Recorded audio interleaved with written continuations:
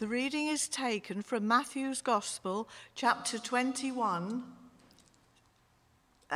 reading verses 28 to 32. The parable of the two sons. What do you think? There was a man who had two sons. He went to the first and said, "Son, go and work today in the vineyard." "I will not," he answered. But later he changed his mind and went. Then the father went to the other son and said the same thing. He answered, "I will, sir," but he did not go. Which of the two did what his father wanted? The first, they answered. Jesus said to them, "Truly I tell you, the tax collectors and the prostitutes are entering the kingdom of God ahead of you. For John came to show you the way of righteousness, and you did not believe him. But the tax collectors and the prostitutes did. And even after you saw this, you did not repent and believe him." This is the word of the Lord. Thanks be to God.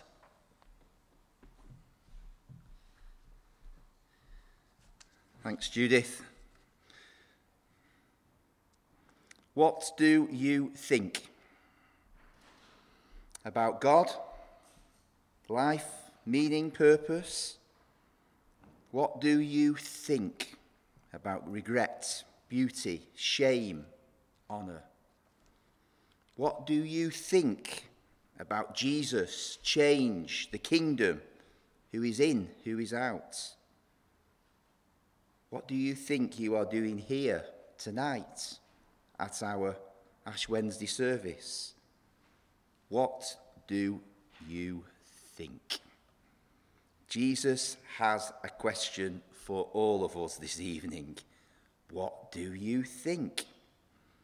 Jesus does not ask this question because he lacks information. He asks the question because we lack understanding. The question introduces a short parable to a group of priests and elders. We'll be talking a lot about parables over the next 6 weeks here at church as we dive into our next sermon series on kingdom stories. But for now, note that Jesus' favourite method of teaching were stories. Stories that were intended to slow us down and force us to ask, what do I think? What do I really think? Of course, this links with the heart of this season of Lent. The purpose of Lent that forces us to slow down, ask questions, to think and prepare. Lent is a 40-day period before Easter, patterned on the 40 days that Jesus spent in the wilderness preparing for his calling. And significant work takes a long time, doesn't it? The road to Easter is a long road. The challenge is that people want to experience the power of Easter without the preparation of Lent. Of course, the power will be all the more powerful if we can slow down and prepare and consider Jesus' question, what do you think?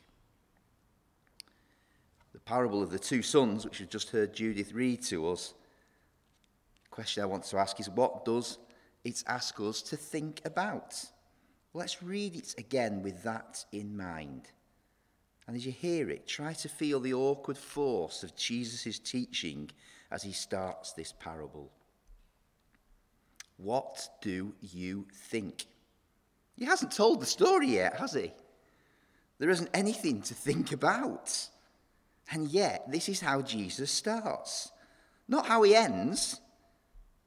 Jesus wants to get our attention, to slow us down and help us to ponder before he even says a word.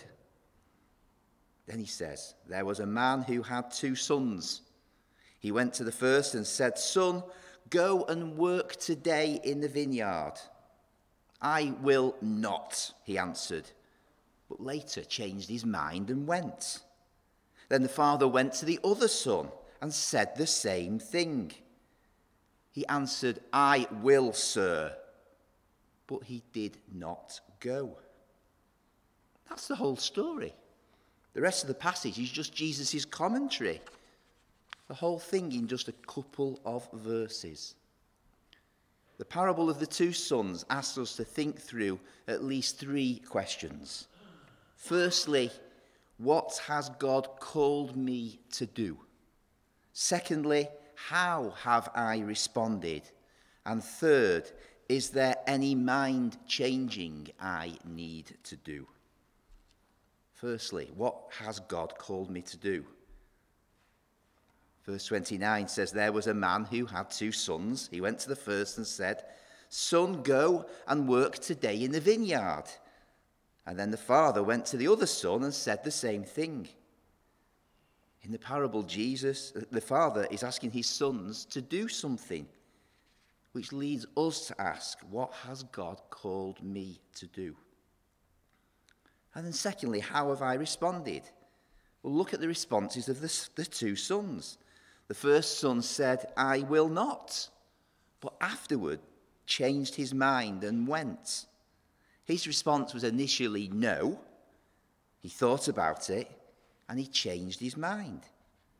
Now the second son, he answered, yes, I will, sir.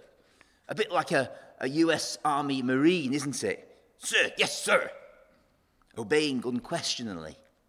But he did not go. And then the third point, is there any mind changing I need to do? Because the first son answered, I will not. He answered, but later he changed his mind and went. One of these two brothers spent some time thinking about his response. And that is what the season of Lent calls us to do, to consider what God has called us to do, to ask, how have I responded? And to think, is there any mind changing needed? Look at verse 31, where Jesus goes on to talk about the meaning of this parable. Which of the two did what the father wanted? And the crowd responded, the first one. You could say it was the one who actually obeyed. But it is not simply the one who obeyed, is it? It is the one who stopped to think about his response.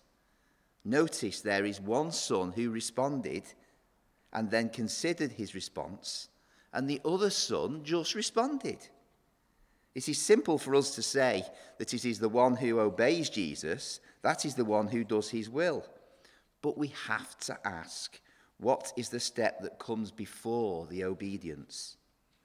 It is the prayerful, slow consideration of the one son versus the son who does not stop to think about his response.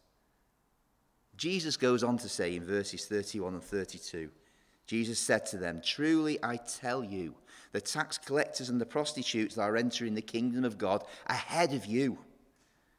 Jesus is saying that the power of truly considering your response is so strong that the tax collectors, the traitors, the prostitutes, the outcasts in society are gaining entrance into the kingdom ahead of you. You who believe so strongly that you have responded to God correctly, but you've never paused long enough to consider your response. So this evening, in this season of Lent, let's pause. Let's consider our response. What has God called me to do?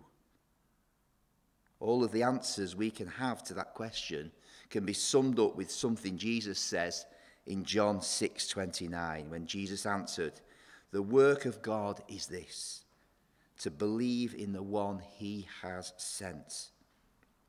Because the idea of belief, to put your faith and ultimate trust in Jesus Christ, you're saying that your life now rises and falls on the very words of Jesus.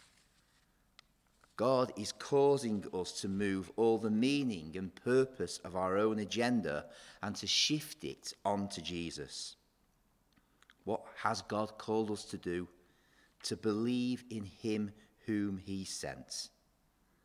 So how have I responded? Has this been my response? Have I said this with my mouth, but failed to do it with my actions? Because that is the problem of the story with the second son.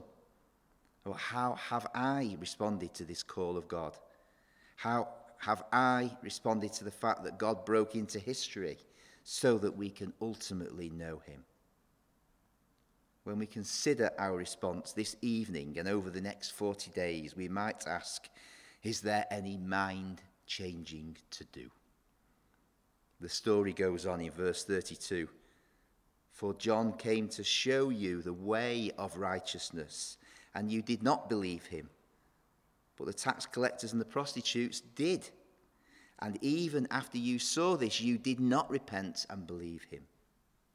Jesus is saying, even when you saw what was going on, even when you could feel the nudge of God, you did not change your minds. So is there any mind changing needed to be done on our journey towards Easter? But first, Ash Wednesday.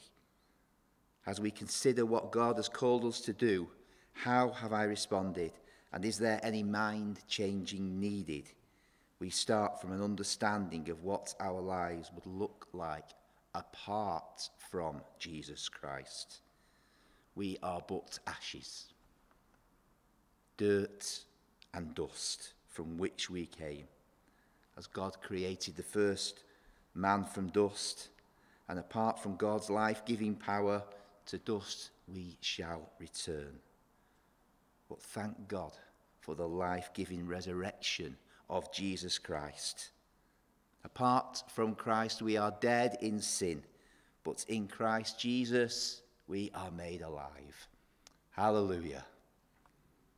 And so, as we start Lent, hear Jesus' question. What do you think? Thank you.